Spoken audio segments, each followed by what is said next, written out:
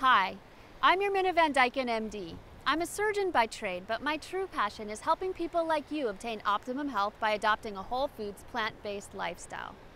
Curcumin, or curcumin, the hydrophobic polyphenol miracle compound derived from the plant Curcuma longa, or the turmeric plant, has a wide spectrum of biological and pharmacological activities.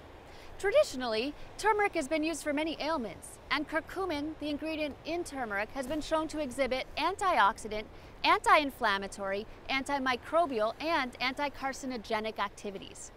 Curcumin has a diverse range of molecular targets like transcription factors, growth factors and their receptors, inflammatory cytokines, enzymes, and genes regulating cell proliferation and apoptosis, or programmed cell death. It's also been shown to be safe, even at high doses of up to 12 grams per day in some studies. The pharmacological safety and efficacy of curcumin makes it a potential compound for the treatment and prevention of a wide variety of human diseases. In spite of its efficacy and safety, curcumin has not yet been approved as a therapeutic agent, and the relative bioavailability of curcumin has been highlighted as a major problem for this. Evidence from many studies reveals that curcumin has poor absorption, poor biodistribution, poor metabolism, and poor bioavailability.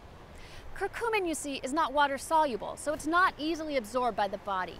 It's also readily metabolized by the liver and intestines by a process called glucuronidation. What can we do to make our curcumin more readily absorbed? Two things, actually. One, add a little black pepper, and two, eat something fatty along with it, like nuts or avocado. Black pepper contains a compound called piperine. This compound has been shown to increase the bioavailability up to 2,000%. One study took 6 healthy male volunteers and gave them 2 grams of curcumin, both with and without 5 milligrams of piperine. Blood samples revealed a much higher absorption of the curcumin when the piperine was added.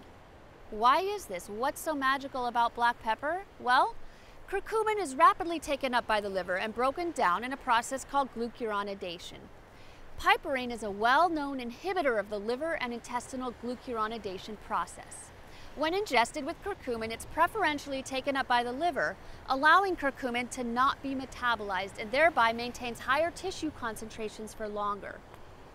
So how much black pepper do you need to eat along with your turmeric in order to get this effect? Just 1/8 of a teaspoon. Just a little sprinkle on some salad. A different study revealed turmeric oil also enhances the bioavailability of curcumin by 7 to 8 times. This suggests that eating your curcumin with a small amount of healthy plant-based fat will increase your absorption. A good way to do this is to combine turmeric with avocado.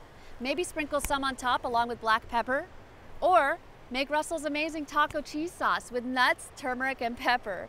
I promise you the recipe video on that is coming once our kitchen remodel is complete.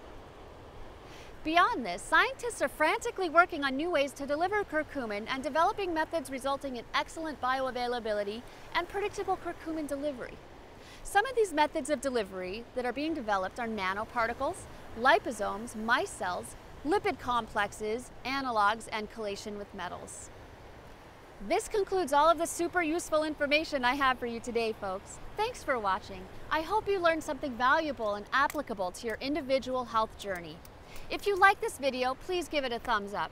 If you want to show us some real support, hit that subscribe button. We love hearing from you, so please comment below with your thoughts and questions on the material covered in this video. And let us know what health topics you want to learn about so we can cover them. Thanks again for watching, guys. Until next time, aloha.